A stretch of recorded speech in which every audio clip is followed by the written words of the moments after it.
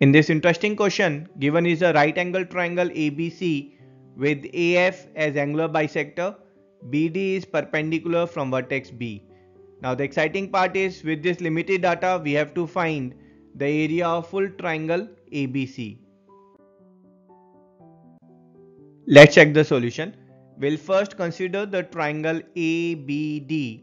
Here AE is angular bisector. We'll apply internal angular bisector theorem. That is the ratio of side AB upon AD will be same as BE upon ED. Here BE is 15, ED is 9 and AB upon AD is 15 by 9. Simplifying it, we'll get AB upon AD is 5 by 3. That is, if AB is 5x, then AD will be 3x.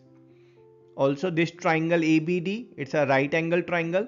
So by Pythagoras theorem, or here we can take Pythagoras triplet, that is sides 3, 4 and 5.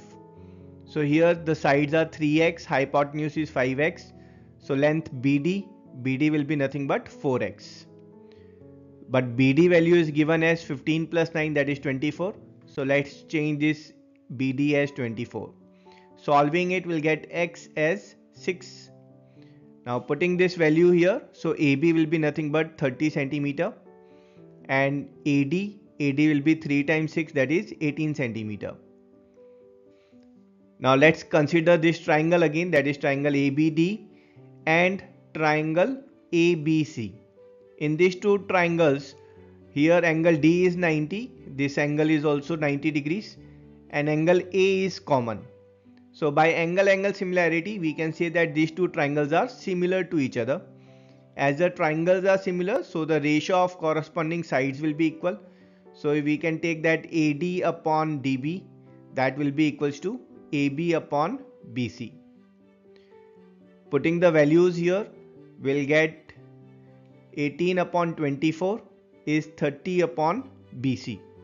Solving it, we'll get the value of BC as 40 centimeter.